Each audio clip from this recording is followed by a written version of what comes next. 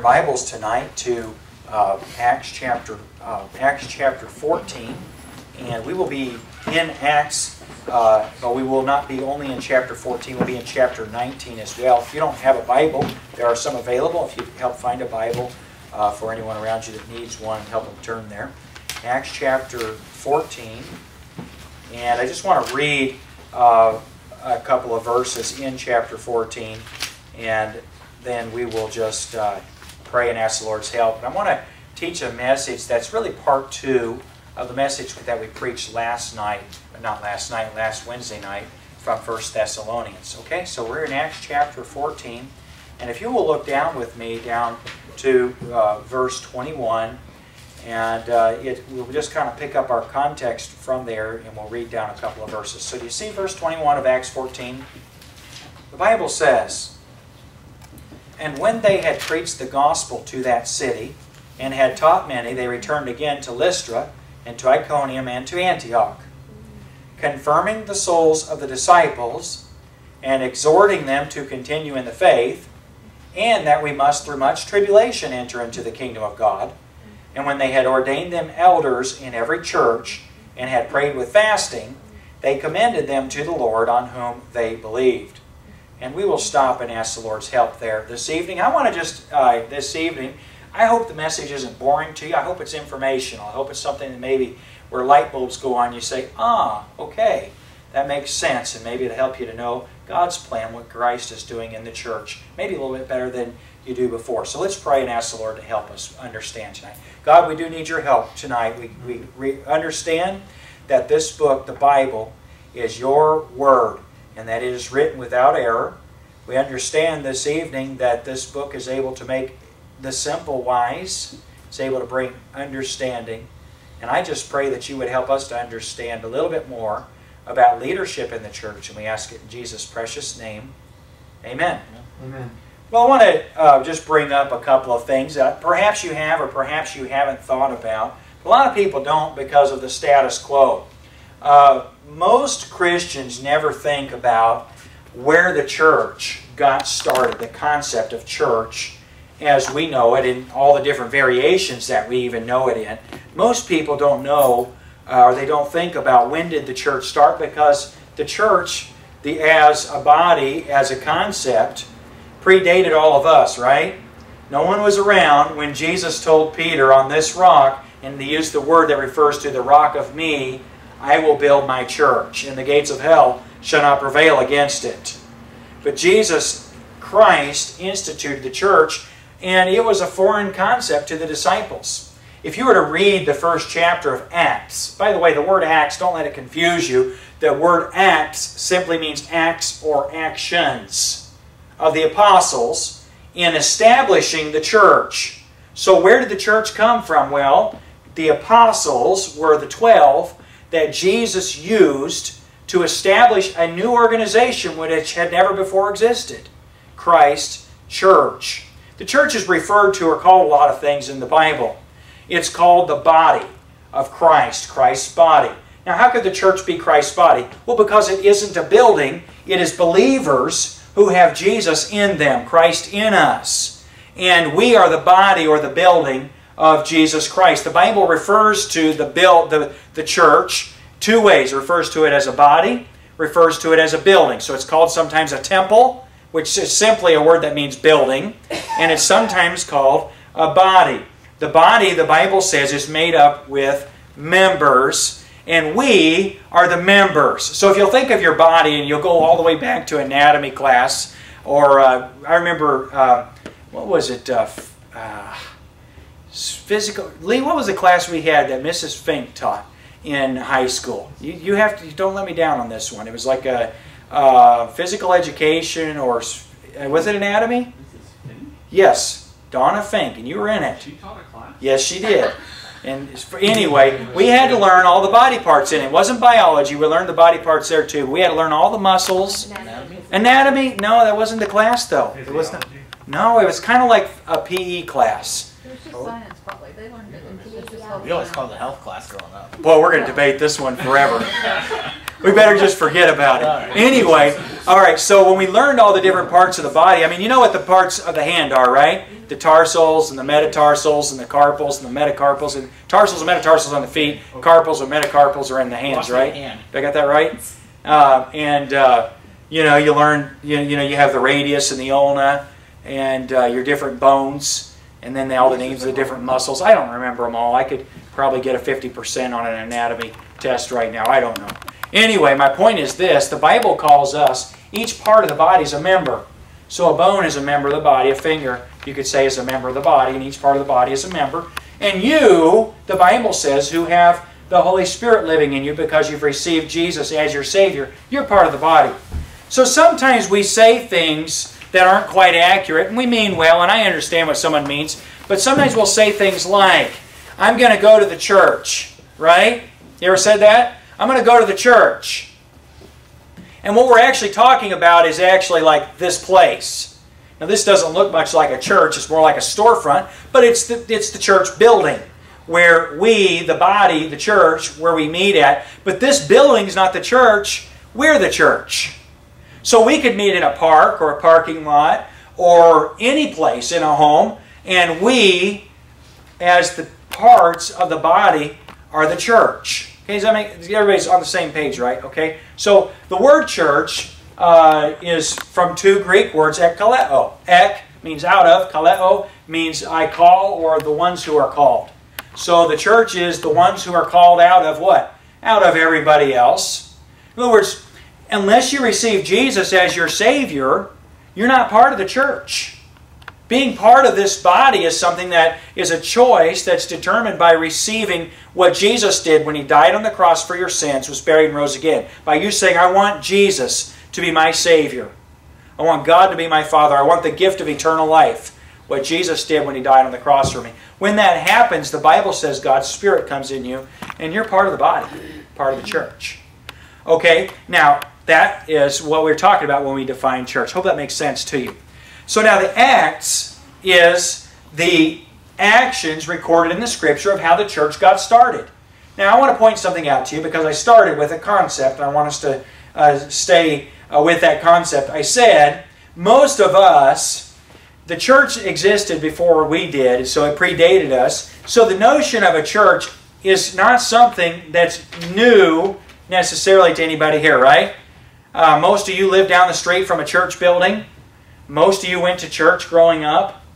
But in Christ's day, in the Apostles' day, there had never been a church before. Didn't exist. And so it was a brand new concept. It's a little comical to me when churches name their church name something temple. Because the temple is a place where God dwelt among the Jews, and the church isn't a temple. Now the body's a temple because God lives in us now, instead of in a building. Okay, I don't want to get confusing and I don't want to spend too much time on this, but we've been talking about the construction or the makeup of a local church, and I want to go to what we saw in Acts, and I want us to notice something. The apostles had gone from city to city preaching the gospel that Jesus was the Son of God, that Jesus died on the cross for the sins of the world, and that anyone who received Jesus as their Savior would be saved, would be born again, would be part of this church. Now, here we are in chapter 23, and we see something that is new. In verse 23, the Bible says, when they had ordained them elders in every church and had prayed with fasting, they commended them to the Lord on whom they believed. So the apostles at this time have turned over authority or leadership, or they have put in authority in every church elders who are ordained. Now the word ordained is another word that kind of means like laying on of hands. In other words, you put your hand, as sort of like passing the mantle on, or authority or leadership on. I was ordained before I began to be a pastor. We had a service.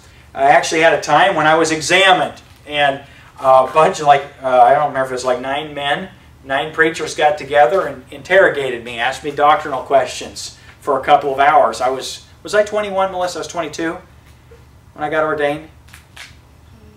22, maybe 23. I don't know. I was young, and it was pretty intimidating having guys with the word doctor in front of their names who had been to multiple schools and universities and all this thing, interrogating me and glaring at me while they did. I don't know why they can't smile when they ask you questions. But they'd ask me questions and, kind of like, give me that you frown, And so then after that, they made the decision that they believed that God's hand was on my life, that I was called to the gospel ministry. They laid hands on me, prayed over me, and ordained me into the gospel ministry.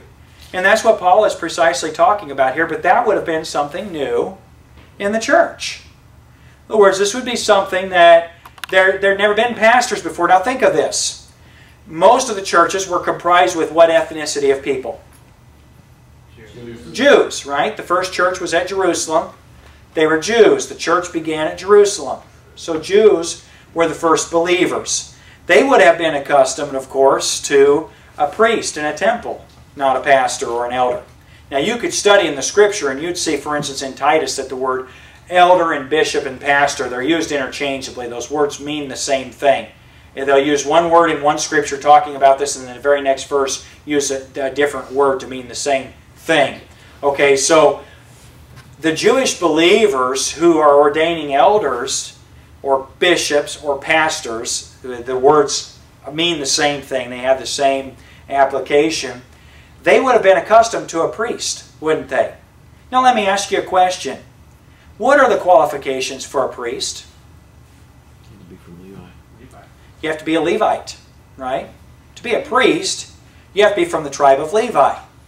I don't want to be silly, I don't want to be mean, but let me just ask you a practical question. How many Levites are there today? Who knows? Who knows how many? What person on earth knows how many Levites there are today? The Lord. Only God knows. That's the answer I was looking for. Okay, I think that's on purpose, don't you? Because God isn't using the priesthood anymore. God is using the church. And so we live in the church age. All right, now I want to be practical, but I think that's a help, isn't it? Because a lot of people are confused about terms. There aren't priests today. There aren't Levites today. We don't know who was a Levite. Who were the people that were ordained elders? Well, they were people that the apostles believed evidenced God's call in their life, and they were made to be pastors in the church. Okay, last week, now you say, Pastor, you spent, I don't know where this is going. Well, first of all, it's interesting, isn't it? It's interesting just to think about some things. See, you've grown up where there's always been a church, but you never watched a church develop. In Acts, we see the church actually develop. It never existed before. And so one of the advantages they had was they thought all the way through it. A lot of times it's just the way it's always been, isn't it? Oh, I don't know, hey, why do they do that in the church? I don't know, that's just what they've always done. It's a tradition or whatever. Well, we need to be thinking people, because sometimes what's always done isn't what was established by Christ and His apostles in the church.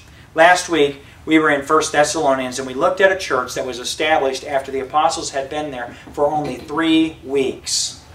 Literally, the apostles came to town, they preached in the synagogues, a lot of people were born again.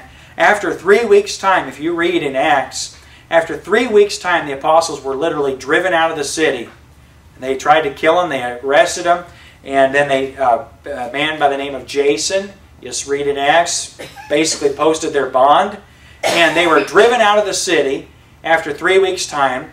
And literally years later, Paul is in prison, writing a letter to the church at Thessalonica, and he'd sent Timothy to find out how they're doing, and a church that had been established in 3 weeks was thriving.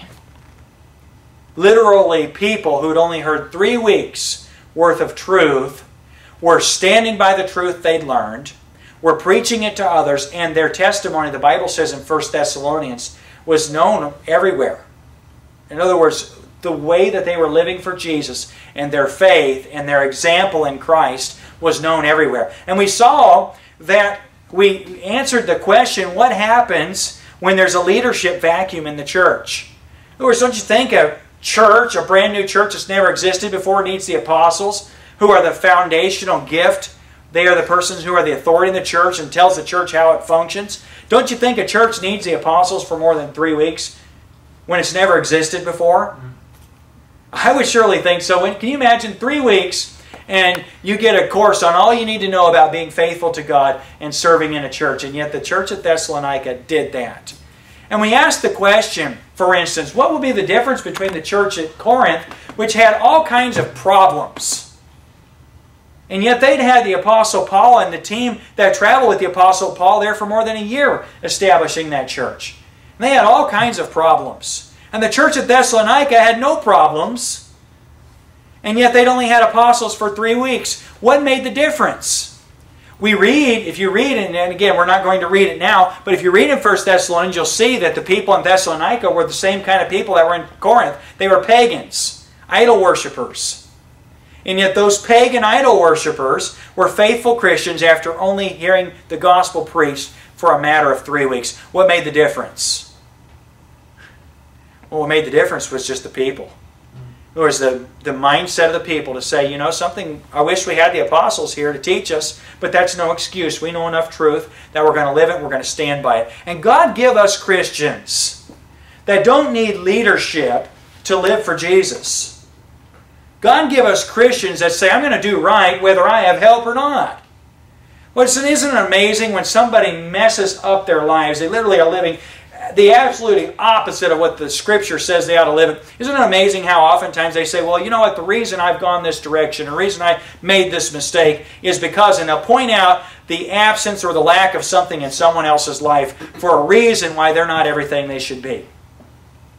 God give us Christians that say, you know what, I'm going to answer to God. And I'm not going to be able to say, God, the apostles left after 3 weeks. And so the church at Thessalonica was a great example. And we, practically speaking, said, okay, so what does that mean for us here at Fort Lauderdale Baptist Church? Well, practically speaking, what it means is that if there's ever a leadership vacuum in this church, if God takes your pastor, what are you going to do? You know, it's something churches, it's like we don't want to think about it. We don't want to talk about it, and we don't want to plan it. But what happens if God takes your pastor to this church? Well, certainly some things will change, won't they? Things always change when leadership changes. But last week we talked about good things that could change, things that could change for the better, or things that could change for the worse. And if this church becomes any kind of a different church than when it was established for the purpose of, that'd be a bad change. And we as believers need to have our minds wrapped around that. The second thing is that we need to understand the importance of a pastor and how to appoint a pastor. And so I want to kind of just kind of touch on it a little bit this evening.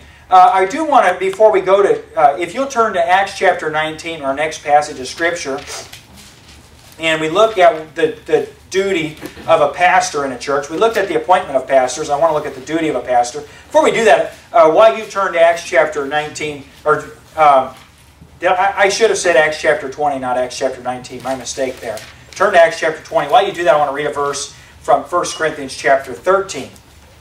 The Apostle Paul is writing to the church at Corinth, and he's writing about this matter of how crazy they've gotten with speaking in tongues and relying on prophecy more than the authority of the Scripture. And the Apostle Paul said in verse 8, he said, charity, he's talking about love. He said the importance of charity, the love that gives to the brethren, essentially is what charity means. He said, charity never faileth, but whether there be prophecies, they shall fail. Whether there be tongues, they shall cease. Whether there be knowledge, it shall vanish away. He's talking about, special knowledge. And he said, for we know in part, and we prophesy in part. Verse 10, but when that which is perfect is come, then that which is in part shall be done away. Now, what is Paul referencing when he talks about that which is perfect? I believe it's clear from the context that he's talking about the completed Word of God. See, the early church couldn't open up to the book of Acts. Acts was being done. It wasn't written. The things that the apostles did in Acts were being done, but no one had written about it until Luke wrote about Acts. So the perfect Word of God didn't exist. So if you want to know, hey, what does a pastor do? You had to ask an apostle. You didn't have a Bible. But we have a Bible. That which is perfect is come. You see that? And so we have the perfect Word of God. The Word of God claims to be perfect. Matter of fact, the last couple verses in Revelation in your Bible say that if any man adds to the words of the book of this prophecy, then God's going to add to him the curses in the book. It's a perfect book. You don't add to it. If any man takes away from the words of the prophecy of the book, the Bible says God will take away his part out of the book of life. You don't take away anything from the Word of God. It's a perfect book. And I'm glad for that, aren't you? Because we live in a lot of doubt. We would just debate on the basis of, we really would just come down to deciding what we like instead of knowing what's true about how the church is supposed to be and form and function. Now you're in Acts chapter 20, aren't you? Let's go down to verse 17. This is when Paul is sailing to go back to Jerusalem. Excuse me. In verse 17 he says, "And from Miletus," speaking of Paul, "he sent to Ephesus, and called the elders of the church. And when they were come to him, he said unto them, Ye know from the first day that I came into Asia, after what manner I have been with you in all seasons, serving the Lord with all humility of mind." Verse 19, "And with many tears and temptations, which befell me by the lying in wait of the Jews." And then he goes on to say in verse 21, "Testifying both to the Jews and also to the Greeks, repentance toward God and faith toward our Lord Jesus Christ." There is the gospel in that verse. Now, here Paul is having, we could call this sort of Paul's swan song. The Apostle Paul realizes that he's about to go to the end of his life. He's about to be put to death for serving Jesus. And he knows that the Holy Spirit's told him, when you go back to Jerusalem, events are going to befall you there, where they're going to try to kill you. Ultimately, he ends up in prison in Rome, and he ends up, we believe, being beheaded in Rome for his faith in Jesus Christ. Paul knows that he is approaching the end of his life. And he recognizes that without his leadership, the church could possibly flounder, couldn't they? I mean, he's established all of these churches all around the world, and if he dies, what happens to the churches? Isn't it comforting to know what happens? Look what's happening here today. We're meeting tonight because of the way God used the apostles to establish the church. Isn't that neat? God's still working in the churches. That's what happened. So we know the rest of the story if you ever listen to Paul Harvey. We know what the ending of it is. God's still at work. The church is still functioning just like the way it was established by the apostles. But Paul is having a swan song. In other words, he's having a last meeting with these pastors and charging them, giving them some words of encouragement. And he's going to tell them, if you look down to verse, I believe it's verse 28, he's going to tell them what the duties of a pastor are. And here this evening, folks, I want us to listen. I want us to know, if God were to take your pastor, we don't have any guarantee of the days that we have to live, do we? We don't know how long we're going to live. You know what we have a guarantee of? Eternal life.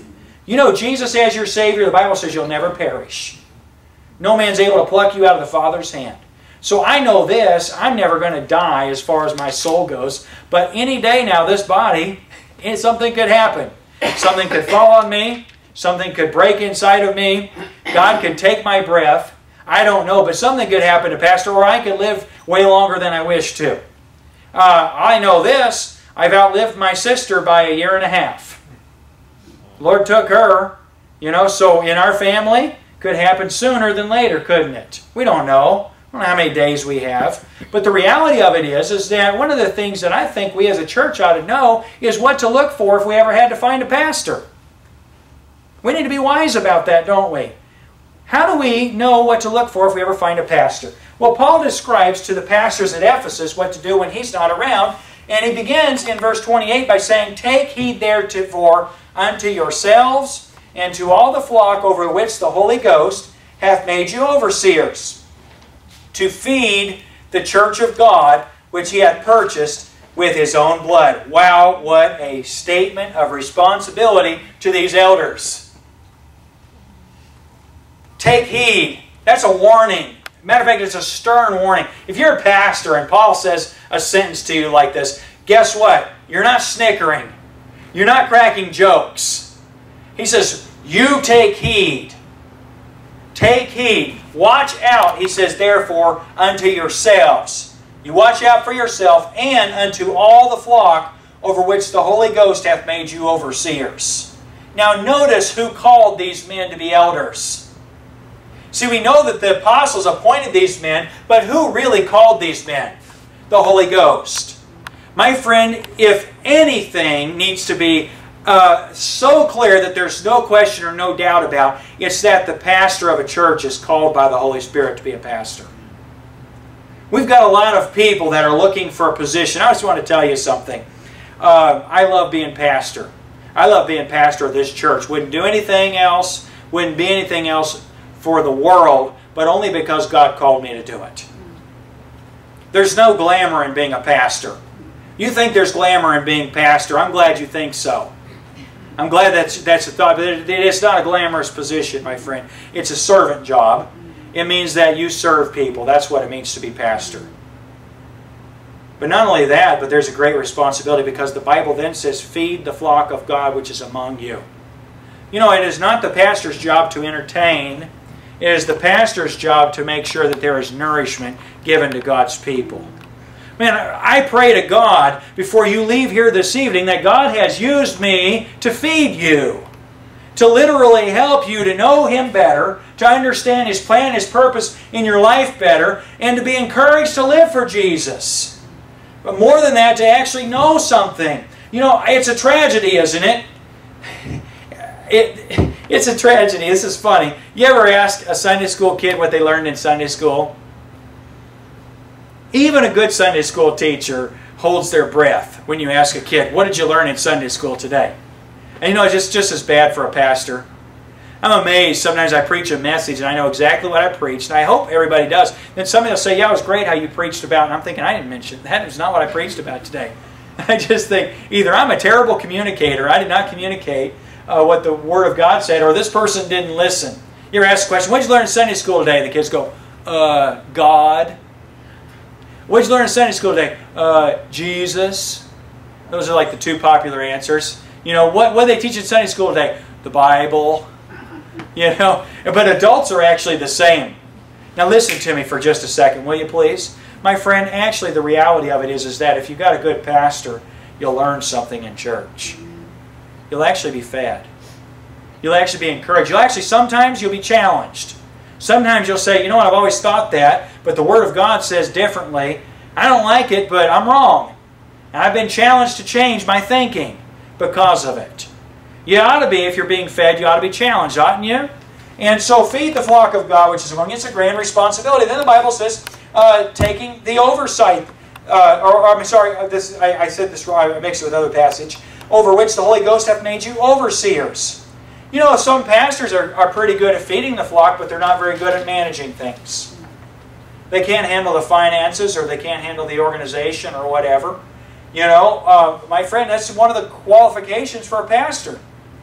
To feed the church of God, which He hath purchased with His own blood, and then we see a statement of value. Listen, if you think it is no small matter to covet to be the pastor of a church, just remember what the church cost Jesus. His life. In other words, so that we could be born again, Jesus Christ died on the cross. So that we could have forgiveness for sin. Listen, you can't work for forgiveness of your sin. All works are as works. Sin is what God judges you for. But Jesus died on the cross for your sin. He shed His blood. If Jesus' death was not necessary for forgiveness of sin, my friend, the cross of Jesus is the greatest mockery that's ever occurred in life. You know that? But Jesus gave His blood. Now let me ask you a question. How much does God value the people in the church? What's the value of an individual soul in the church? Well, the value of the shed blood of Jesus Christ. I don't know about you, but I get a little, you know, you ever get scared enough to shake a little bit? You know, like, ooh, I get a little bit of, you know, a little bit scared of that. Jesus Christ, God, the Holy Ghost has made you an overseer, but Jesus Christ has given His blood for the flock. It's a grand responsibility. And let me ask you a question. How important is it that you have a pastor who understands the value of the flock? How valuable are the people in the church? You know, it's so grievous, isn't it? When you see new leadership come in and act as though the people that are there, oh, we're going to change things, or we're going to, you know, we don't care what these people. A lot of times they try to drive people out of the church. Try to get rid of people. You know, if you don't want to get on board, you just need to get out. And they act as though there's no value in the people that Jesus gave His blood for. He shed His life's blood for. Oh, if you ever get a pastor, you ever have to place this pastor, find somebody that values the flock. Find somebody that realizes what Jesus has invested and understands the responsibility toward that investment. People mean everything to God, don't they? It's hard to understand, but God loves you so much. Jesus died on the cross for you. You mean everything to Him. Okay, and then I want to look at one last thing, and unfortunately won't get enough time to look at everything I'd like to. But verse 29, Paul said this. He said, "For I know this, that after my departing shall grievous wolves enter in among you, not sparing the flock." So it's the difference between a person who sacrifices himself for the flock, and there's a person who comes in and kills the flock and sacrifices them for himself, isn't there? And there are people that literally look at the church as something to plunder. You know, to some degree, and I don't mean this in the wrong way, but to some degree the world looks at the church that way. This time of the year, tragically, I am contacted by different means, probably 10 times a day, sometimes more, sometimes less, by people who want something from the church. And now some of them are just needy. I mean, they just have needs and they think, well, where should we go? Well, my friend, if you can't go to the church, where should you go? If people in the church don't care, but some people just look at it like, I'm going to get something from there. I hate to say it, but there are people that call themselves ministers that see the church as a means of support. They literally see the church as means of, I don't want to be silly about this, but I probably get 100 people from India every week that call themselves, quote, ministers, that are trying to get me to send them money from our church. I probably get 100 people from Africa a week that call themselves ministers. And if you speak to the people that know them there, what they want really is me to send them money, not to feed the poor, but so they can buy BMWs and nice cars. And, you know, I'm serious about this. This is tragic, but in other words, what do they see the flock as? They see the flock as an asset, something to plunder. And that's a grievous wolf. That's a grievous wolf. That's somebody that wants to sacrifice the flock instead of sacrificing for the flock. You know, if God ever has you call a pastor, call somebody that wants to give himself, not somebody that wants to get from you. There's a big difference. There's a big difference. Another qualification for a pastor, look at this. Paul said in verse 30, he said, also of your own selves shall men arise, speaking perverse things to draw away disciples after them. This is the last thing we're going to look at, but we're going to see that Paul warns this group of pastors from Ephesus. He said, look out for you guys. You know, it's interesting, isn't it, how power can go to the head of somebody? You ever watch somebody start in politics? This is so hard to watch for me. I don't want to be controversial this evening. No, I won't be controversial this evening. I won't use anybody in particular. But you watch a person who's a local homegrown boy, you know, and he maybe runs for county commissioner or something locally. And I mean, he runs on some causes. He really resonates and represents the people.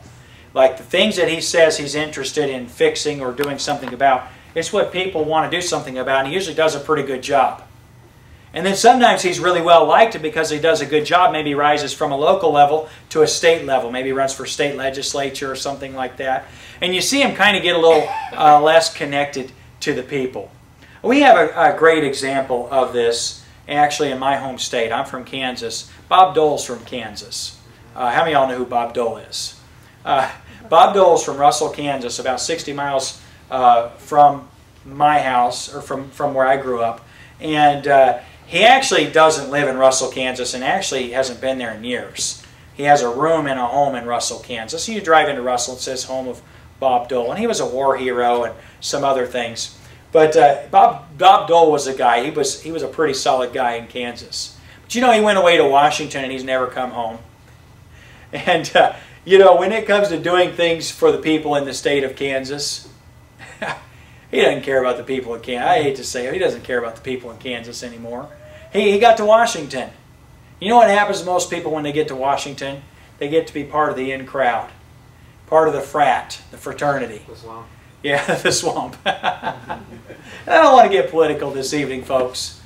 But you know, you could have a guy that started out pretty solid, and all of a sudden he gets up here and he doesn't see himself as the same as everybody down here. And he changes. And Paul actually looked at these pastors who he's called to meet with him as he's on his way. He passed by Ephesus and he's back at Miletus, and he said, come meet with me. And he looks at these pastors and he said, some of you guys are going to get people to follow you instead of Jesus. And I can imagine him making eye contact with individuals there, and I could think them going like, oh, not me. It's a pretty important warning, isn't it? It's a pretty important warning. You know, somebody could be something when they start, and they could be something different later on. They can change. You know, that's one of the worst things you can do when it comes to truth. If truth is truth, it never changes. And if you hold to the truth, you'll never change. You know why we have denominations of the church? You know why there are denominations? You say, Pastor, you're Baptist. I know, Baptist is doctrine, it's not denominational. There's no denomination that this church is part of. We're independent. We're non-denominational. You know why there are denominations? Because people unite over false doctrine. Whatever thing they teach that's different than the Bible teaches, people get together to defend it. And then they write a creed or a confession or a different document other than the Bible to defend what they believe. Why? Well, because they want people to follow them. You don't want to follow a man, you want to follow Jesus. Always. And so, church, if we ever have to find a pastor, by the way, we don't even have to get rid of this one to find one, do we? Maybe we'll have to call an assistant pastor someday if we grow. If we ever have to do it, we need to look for these things as a qualification for a pastor. I know it's not an exciting message this evening, but I think that it ought to be insightful for us. It ought to help us to think and know what to look for. Incidentally, if you're looking for a church, these are things you ought to look for. Because if they're not there, it's not a good church. Or doesn't have good leadership, doesn't have a good pastor. All right, is that a help to you? Hope so. Well, let's thank God for it. Let's pray. Father, thank you for what you've taught us from your word this evening, and I pray that you would help us to absorb it and to apply it. God, I pray that you would help me to be what is described in Ephesians, to these men at Ephesus, as a person who is what you want him to be as an elder in the church. And we pray all these things in Jesus' name. Amen. All right, before we dismiss, let's take a couple minutes just to share some prayer requests with one another, shall we?